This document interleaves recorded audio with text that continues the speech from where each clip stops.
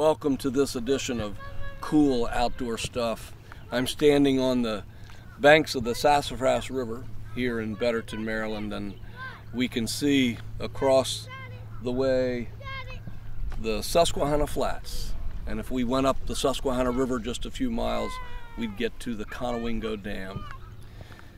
I was going to go to the Conowingo last weekend. I thought it would be good if we could get some video of me standing at the base of the dam and have it behind me, this giant structure looming, because the dam and the issues that revolve around it are looming over us. The dam is full of sediment.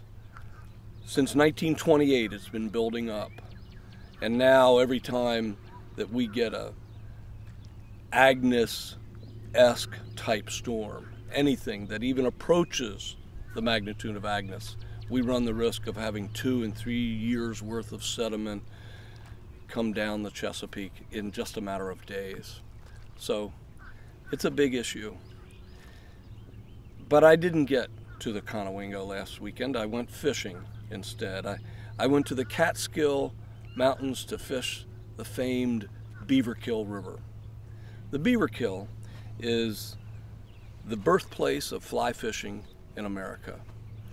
And in the beginning it was a tremendous trout fishery until we abused it with land use and poor water quality and overfishing.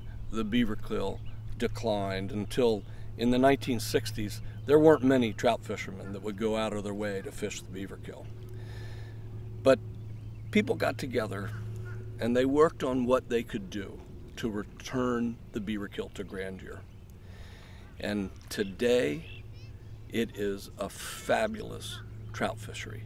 And I have to go there at least once a year to fish, just to restore my faith and hope in what people can do to interact with their environment.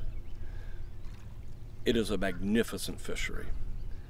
And so I ask, what is it that we're going to do here in the Chesapeake? Can we keep our eye on the ball?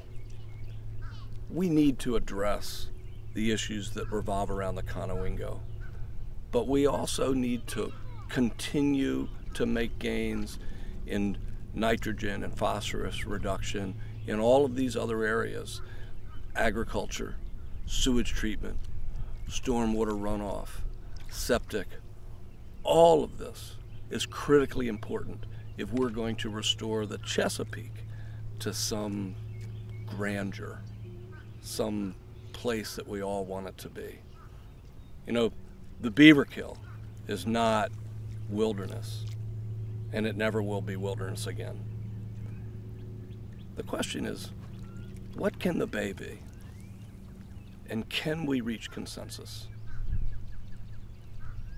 The cool outdoor stuff for me is that great river, and I will continue to go there. I hope you enjoy these snapshots. I will, until next year when I go back again. See you next time on Cool Outdoor Stuff.